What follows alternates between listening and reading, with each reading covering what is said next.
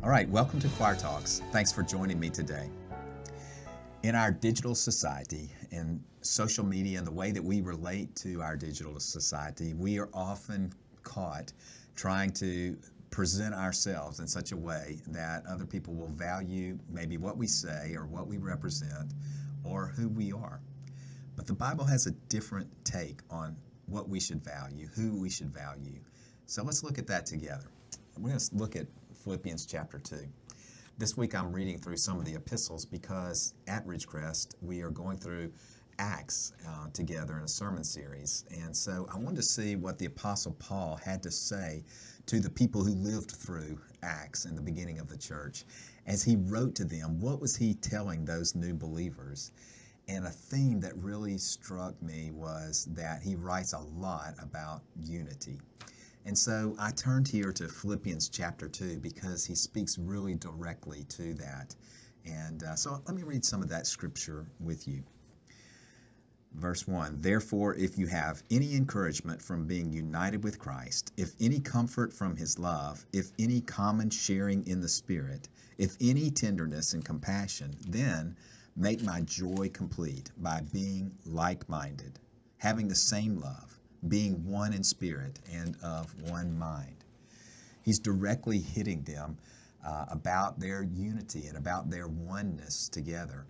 And that makes total sense. It was Jesus's concern also. Jesus told his disciples that people would know that they were his disciples because they had love for one another.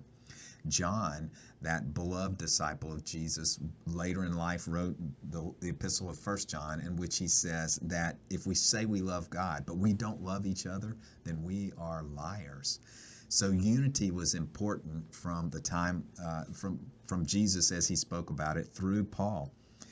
Paul, as he writes to these churches, often addresses unity, and in the book of Philippians, it's obvious that that's one of his concerns. When you get to the last chapter, he calls out two ladies in the church who are in conflict with one another, and he calls them out about that. By the way, how would you like your name to be included in the Bible and read for 2,000 years for the reason of not being able to get along with someone? But that's how important unity was, that they were called out specifically. So here in this first verse in chapter 2, he goes through this sort of rhetorical list of questions. He says, therefore, if there's any encouragement from being in Christ, if any comfort of his love, if any common sharing in the Spirit, if any tenderness and compassion, all of those ifs right there are not if maybes. They're if surely you see this in your life. If you are a true, authentic believer, you know these things are true. If you see this, then, he says, make my joy complete by being of the same mind, like-minded, having the same love, one in spirit and one in mind. In other words, I think he's calling us out as readers. He's calling the people of this church out to say, hey, if you really are authentic, you know all this stuff you see that Jesus has done in your life, then it ought to express itself by you being like-minded with the other people around you that Jesus loves, the people around you that Jesus has called to be his followers, co-followers with you, the people that he has made a part of this family together with you. There's got to be unity. If you are real and authentic, you've got to be, as he says, like-minded, having the same love, one in spirit and one in mind. Now, we're not all like-minded in the sense that we all agree on all the same things. We certainly don't agree, I don't know, politically or about sports teams or, I don't know, a lot of things that we could think of in this culture, in this society that we may not agree on. But we have a lot of sameness about ourselves when it comes to what is priority in our life, who we love and who we serve. We are the same in all of these areas. The areas that we differ in are not as important as the areas where we are the same. And so we need to find that unity and let it be super important to us. It was important to Jesus. It was important to the disciple John. It's important to the Apostle Paul. It should be very important to us. We should live as though unity were our priority, and we should work at it. You would think, because we are all believers and we are part of the church, that the nicest people are there and we should all get along. But you know the truth is that we struggle to get along because we're imperfect. And because when we step outside of the leading of the Holy Spirit and we walk in fleshly ways, we are going to rub one another the wrong way. I know I find that's true in my life. There are people within the church that rub me the wrong way. And to be honest, there are people in the church that I rub the wrong way. I know I'm a part of that equation on the wrong side often. Nevertheless, the Holy Spirit lives within us and He makes us one. And so we should endeavor to walk in the Holy Spirit and experience this unity that we're being called to. All right, how do we do that? Verse 3. Do nothing out of selfish ambition or vain conceit. Rather, in humility, value others above yourself. That's really hard. Let's break that down real quick. He says 2 don'ts and 1 do. The don'ts are, don't have selfish ambition.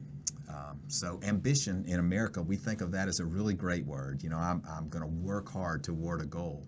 But when you throw the word selfish in it, that's totally the wrong goal for us as believers. When we are focused on ourselves, then our ambition to make ourselves happy, or make ourselves powerful, or make ourselves number one is leading us in the wrong direction, and it's going to lead against unity in the church. Because when we focus on our self-interest, we're all the time going to have those self-interests overlap in a bad way with the people around us. At the beginning of this Choir Talks, I referenced social media, and you know, sometimes that's the way we are in life, is that we are promoters of ourselves.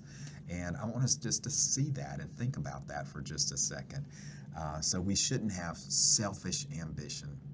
Or, number 2, vain conceit. We shouldn't think of ourselves so highly. And the word vain to me means useless. It's of no value to think about yourself in this inflated way. These are our don'ts here. These things work against unity. When we're focused on ourselves and we're focused on our own selfish ambition, we are going to rub people the wrong way. We're going to do the wrong things in relationship to other people, and we're going to create disunity in the church. So often, I think, in our society, we hear things like, just do what makes you happy. You've got to do the things in life that make you happy. But that's not what the Apostle Paul is saying here in Philippians. He's really going to tell us the opposite, that when we seek out our own happiness in life, we become so self-focused that we lose the joy that Jesus has for us along the way. Because here's the truth. Joy doesn't come from seeking out our own interest and our own happiness. Those things are a byproduct of us seeking out what Jesus wants us to do and seeking out to meet the needs of other people. So here's the do, okay? 2 don'ts. Don't be selfish ambition. Don't have vain conceit. Here's the do. In humility, value others above yourself. Boy, that's really challenging. That doesn't even sound right in 2021 America here. Value others above yourself. We're often so worried about how others value us and how others see us. But Paul says we've got to flip the script and look and value others above ourselves. Now, that doesn't mean that we should think badly about ourselves. That doesn't jive with what we see in Scripture. We should think about ourselves in the way that God thinks about us, that we are highly valued. We are people that He valued so much that He sent His only Son to pay the price so that we can be a part of His family. He doesn't want us to feel badly about ourselves, but He wants us to value the needs of other people over our needs, to let our ambitions be towards meeting the needs of other people, to let our thoughts not be conceited and thinking about our own greatness, but about the greatness that is implanted in the people that He put around us. Value others above yourself. Skipping down a little bit, he gives us the great example, which is Jesus. Here's what he says about Jesus. Jesus, being in very nature God, did not consider equality with God something to be grasped.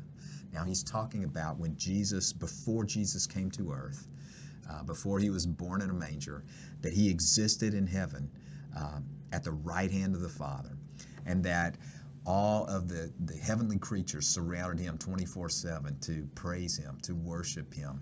He had all the power in the universe there at his disposal. And what he did in verse 7, rather, he made himself nothing. He emptied himself. This is the opposite of selfish ambition. His ambition was to give up everything that pointed to him and come to do the will of the Father, even though it took him out of the highest place possible and put him in a little backcountry town in a manger, born to poor people.